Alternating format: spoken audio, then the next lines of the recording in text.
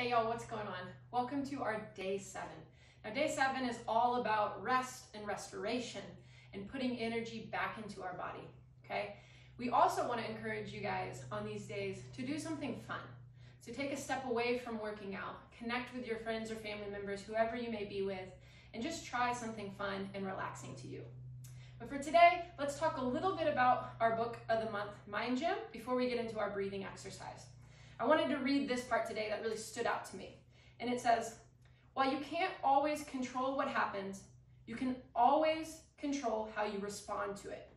It's not the situation, but how you respond to it that makes the difference.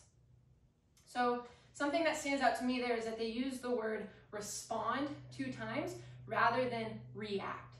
And so when we do these mental breathing practices, it actually helps us learn how to slow down and then decide how we want to respond to something versus just reacting immediately. So I want you to kind of think about that today. I want you to find a nice comfortable breathing position, maybe sitting up nice and tall like I am, maybe you're on the couch or laying down on the ground, whatever works best for you. We'll be here for about 2 minutes, and all I want you to do today is just breathe really slow and really calm. So we're not taking aggressive inhales or aggressive exhales. We're just calmly breathing in and making slow transitions from the inhale to the exhale. So I hope you enjoy, okay? Go ahead and get yourself set up.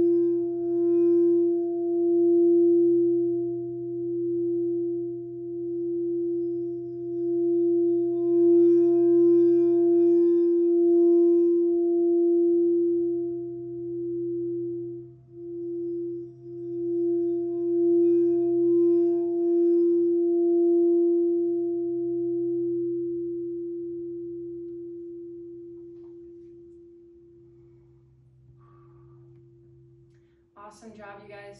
Go ahead and just reset your breath. Start to wiggle your fingers and your toes.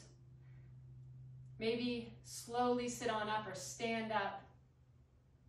And just check in with your mind and your body, how you feel after that breathing session.